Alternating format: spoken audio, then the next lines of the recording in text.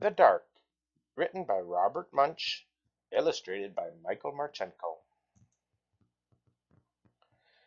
When Jewel came down the stairs for breakfast, there was a big cookie jar on the kitchen table. She turned it upside down, but nothing came out. So she hit the bottom of the jar, whap, whap, whap, whap, and still nothing came out. Finally, she held the jar up over her head and looked in it. A small dark lump fell out, bounced on her nose, and rolled across the table. Jewel said, "What's that?"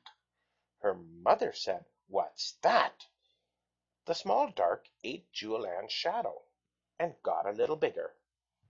The small dark ate her mother's shadow and got a little bigger.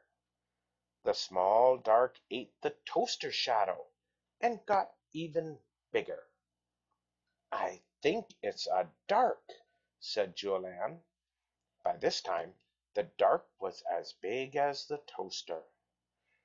Jewel's father came in and said, "Hey, what's that?" Jewel said, "It's a dark. It eats shadows." Jewel's father picked up the dark and threw it out the window. The dark landed and bounced, boing, boing, boing, down the street.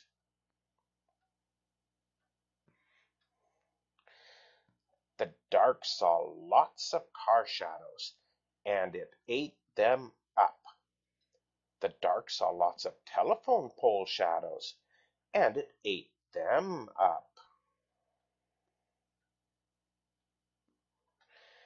The dark saw lots of house shadows, and it ate them up. The dark even saw some butterfly shadows, and it ate them up. The dark was now as big as a hill. It came back to Jewel's house, sat on the roof, and went to sleep. The whole yard was so dark that Jewel could not go out and play. Jewel's mother and father said, "What's this?"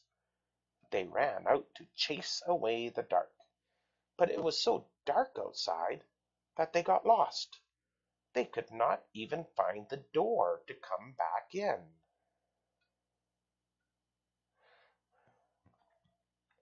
Jewel was very upset.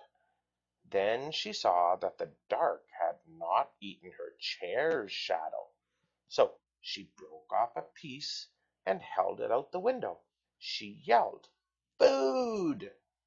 The dark came right down the side of the house and jumped on the shadow.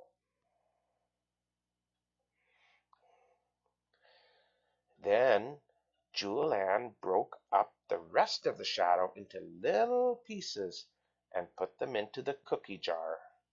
Right away the dark flew through the window and jumped into the jar to eat the shadow.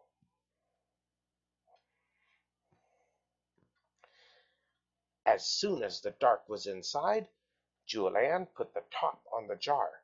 She taped it with tape, she glued it with glue, she plastered it with plaster, and she roped it with rope.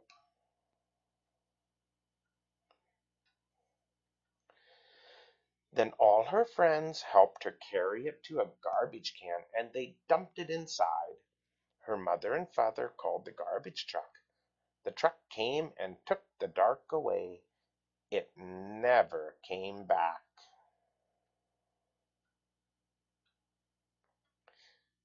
All the shadows took a whole week to grow again.